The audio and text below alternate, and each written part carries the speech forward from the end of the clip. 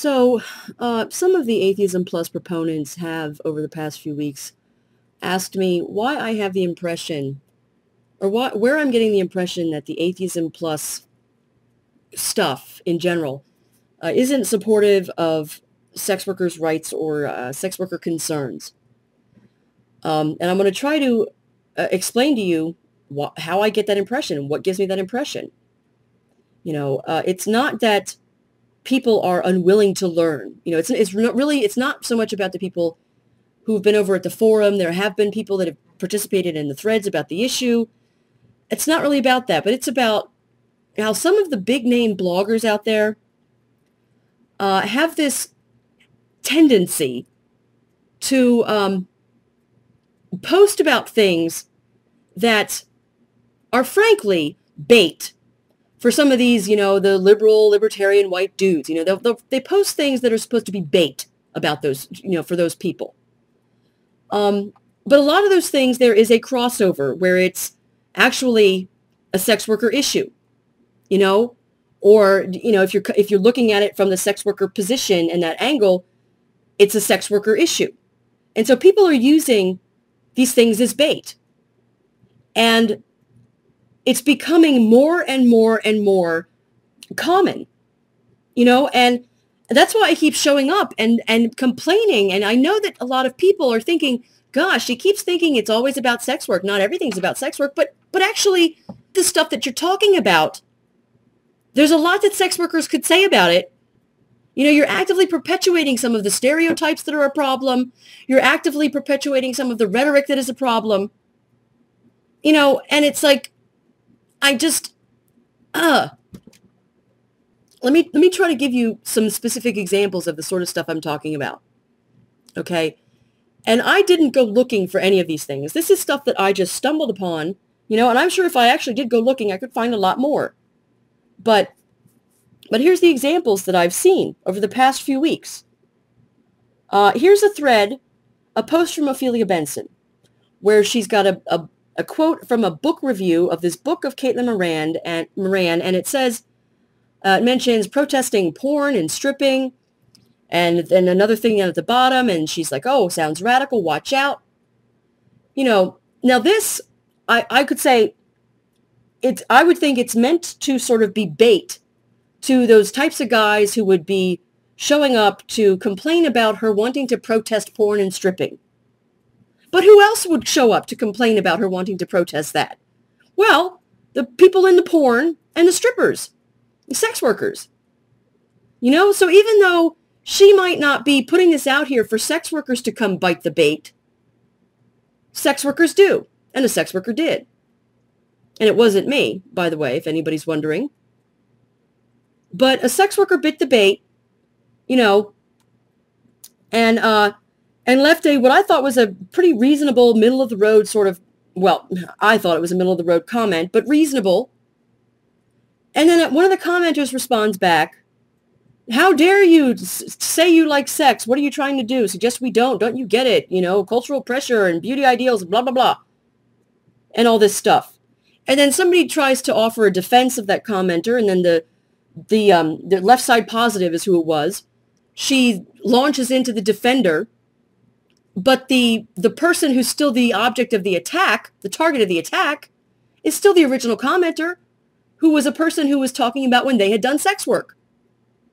So even though that original post might not have been purposeful bait for sex workers or pro-sex work people, and then a sex worker who pops in to give some sort of, defense to the thing of, hey, let's stop telling people how to live, and sex work was okay, it wasn't terrible, blah, it's attacked. And Ophelia Benson just allowed it to happen. She never piped up and said, hey, folks, let's not be so mean, Nothing like that. So there's an example of something maybe not meant to target sex workers, but actually ended up getting one of them in the line of fire. There is, there's this post from PZ Myers, which is just this comic strip taken out of context.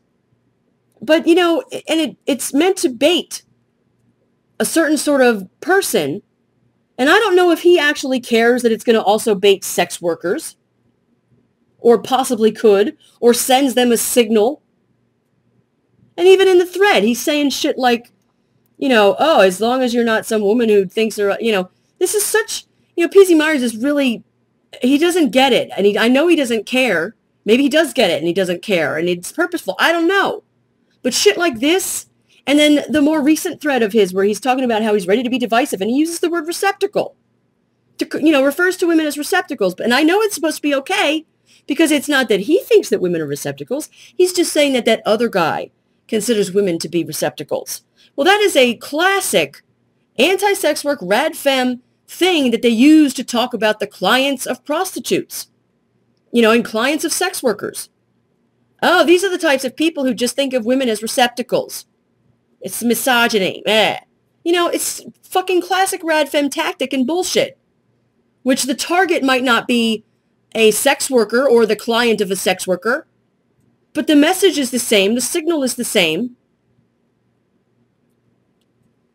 You know, there's stuff like this post from Stephanie Zvon, where, you know, it starts off asking or saying, hey, people ask us about how we're going to agree on solutions, you know, and hey, but then it switches up and she says, okay, we'll decide which solutions are best by critically examining which is better, the gender feminism or the equity feminism. And I don't agree with either of those categories. I think they're kind of broad, but I know that under the gender feminism is included that anti-porn, anti-prostitution feminism. You know, but the point is that if she had phrased her question differently, if she had said, hey, people ask us how we are going to decide on solutions. Well, let's take a look at what solutions have been offered and see what's wrong with them. You know, if she had asked for criticisms of gender feminist solutions, I could have offered her quite a bit of information. Other sex workers could have offered her quite a bit of information, because the gender feminist solutions have had a huge effect and a detrimental effect for sex workers. But that entire line of inquiry was closed off because of the way that she framed this challenge. And I showed up and I said, hey, it's too bad you didn't ask the question differently because I would have offered you this PDF right here. You know? But nobody wanted that evidence. Nobody wanted that. And then when I finally explained to him what the connection was, you know, I get this disingenuous, condescending bullshit about, oh, it's not really about you. It's just about those white male dudes, you know. They're the ones we want to fight with. Well, that's nice and everything, you know, but you're giving this weak sauce, weaselly defense of gender feminism and excluding with your frame any ability for people to offer criticism of gender feminist solutions. I mean, it was ridiculous. It was like, she's telling me, oh, look, it's not about you, even though the gender feminist solutions have a hugely detrimental effect on your life and your safety. Fuck you. Nobody wants to hear it. And don't derail my thread because this is all about those terrible white dudes who claim to be, you know, equity feminists. Really? That's how you're doing social justice? You're focusing on those dudes instead of actual problems with solutions? I mean, what the fuck? Shit like that. Shit like that sends me a real clear signal when things are purposely, you know, constructed in such a way as to exclude sex worker criticisms. Then there's the, the chill girl queen bee stuff, you know, where they're defending their usage of that, and they don't mean certain people, they only mean the people they mean. And somehow they're going to determine whether the people actually deserve that sort of, you know, label. They're going to be able to determine all that over the internet, of course. You know, I mean, but it's so much, it's exactly the same as that stupid, you know, when they call you sex posy or fun femme and shit. It's that same sort of stuff, you know, where it's almost against, in my opinion, it's almost always been used against people who are defending sex workers' rights and concerns and trying to talk about that stuff. You know, this sends me a real big signal, the defending of these sorts of concepts and stuff, And then there's the more recent thing, the Comrade Physioprof thread post where he takes this Twitter exchange completely out of context. And, you know, I'm so frustrated with this because it's yet another thing where it's like I'm complaining about, oh, this stuff was taken out of context, but I don't necessarily agree with everything this guy said. I think that some of his arguments are kind of problematic. I can understand where he's coming from. If he was using them against a different person, it might have been a better argument. You know, I got a lot of criticisms. But the entire context of the discussion was omitted. You know, the context was about sex work and about prostitution. You know, not even mentioned. It's yet another signal that these folks have no interest in learning about the sex work issues or in considering how their constant attacks against these dudes actually is also an attack against sex workers and sex workers' rights. Or I guess, you know, it's not that it's an attack. It's that it's this neglect, this omission, you know, that if the entire conversation had been included, well, there wouldn't have been any point really for the blog post.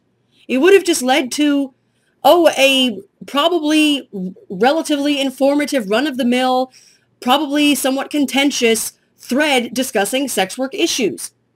But I guess there's no interest in discussing those things, not here in this blog. You know, there's lots of interest in taking things and using them as bait for certain people. But then when it comes to actually addressing the issues that are underneath all that stuff, it's just nothing. No, you know, they don't even want to do that. Even as the people, you know, even as the person who was fighting with Shrub Blogger says, oh, these are people that we don't listen to much and blah, blah, blah, blah, blah. You know, nobody seems really willing to listen. And yet people seem more than willing to use this sort of bait out there that actually has an effect on sex workers. And then you exclude us and get pissed off when we try to bring attention to the way that your rhetoric and the way you're doing the shit that you're doing is having a detrimental effect. You know, or at least it's enabling and reinforcing the bad frickin' narratives that enable the detrimental effects. I'm so fucking sick of it. You know, and it's shit like this that gives me the impression that the AtheismPlus folks, the big names, have no interest in being supportive of sex worker concerns, because if they were, they would not be using this sort of shit as the bait and then excluding and letting their commenters bully sex workers who show up in the threads. If they actually gave a crap, they would stop doing that and they would listen to our criticisms about the way they continue to do that. You know, that's the biggest thing. I know people think that it's an issue of just, oh, of course we support sex workers' rights and everything, and we're for legal safety and stuff. But you have no idea how so many of the way, you know, the frames of your arguments are a huge part of the problem.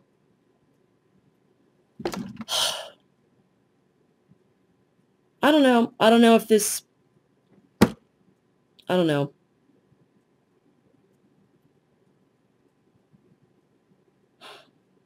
But I guess that's it for now. I don't know how much of this made sense, but anyway, yeah, thanks for listening. Bye.